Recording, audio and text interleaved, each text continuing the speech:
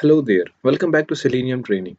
In the previous lecture, we learned about how we can open a link in a new tab, and in this tutorial, we will cover how we can get the title of each and every website. Alright, if you don't know about this execution, please refer to the previous video, you will get a clear understanding. Now, I assume that you have watched the previous video, so I am continuing with this video. Alright, now we want to get the title of each of these websites. These are window handles and I want to get the title of each and every window handle. So it means I have to go to each and every website to get the titles. To do that, how we can do that in Selenium? This for loop is closed. Now there's a method in Selenium called window handles, as we have saw that earlier also. Let me just driver dot get window handles. Let me just grab the window handles first. I'm continuing this script. All right.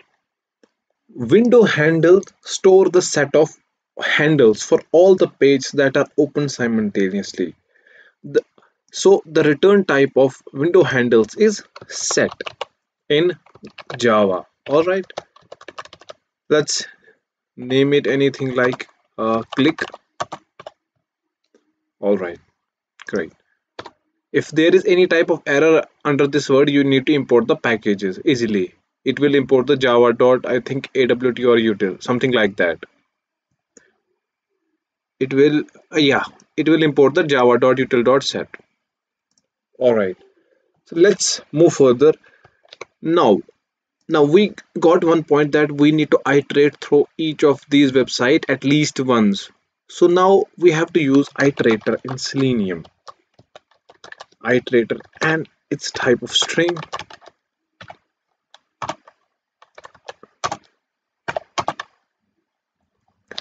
The name of the set where the window handles are stored is in click. So click. We are turning it click and iterator. Alright. Now, once all the handles are stored in this click and we are iterating this click here, click object. Alright, now let's use a while loop. Alright, it is the iterator dot. In Java, we have a method that is used to check whether the next handle is present or not, and that method is called has next. Alright, and if the method is available, if dot has next is if has next iterates through it and found that there is another handle available, there is another tab available. So what I want to do, driver dot, I need to switch to that. In Selenium we have one method called switch to, we need to switch to that handle. All right, dot window, and what I need to do, that I need to iterate to the next element. All right, so you must be thinking, what is the difference between has next and next? Has next is used to check whether the any handle is present or not.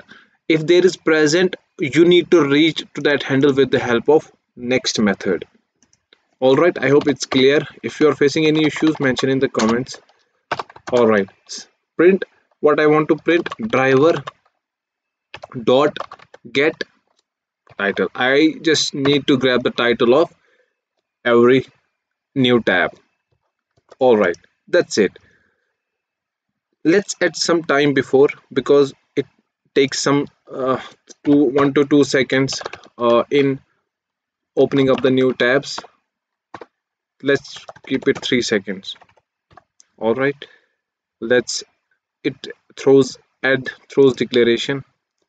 All right, save the script and execute. Let's see how the execution goes.